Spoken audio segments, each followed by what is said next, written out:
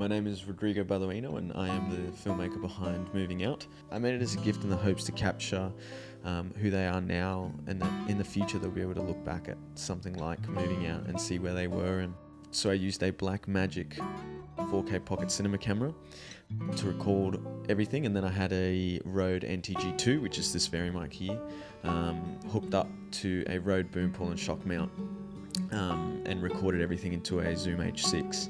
Lucky for me, because they were building IKEA furniture, a lot of the steps are quite repetitive, so I was able to alternate filming and sound recording. So I would capture what they were doing with the camera first, and then I would go, and when they were doing the same thing but later on, or in a different aspect, I would then go in and record the sound. And so that's what you hear layered through the edit, the small little sounds that are sprinkled throughout.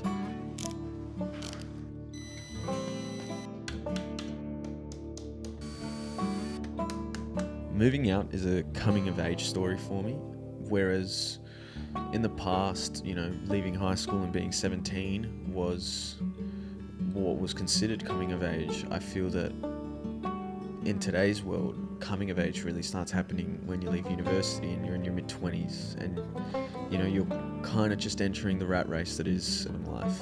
And that's a very interesting and confusing time for someone who has just studied for the last 15, 16, 17 years of their life. So, and that involves leaving the nest and growing up and starting to become your own person. I hope that, Moving Out can kind of reflect what that's like in Sydney in 2020.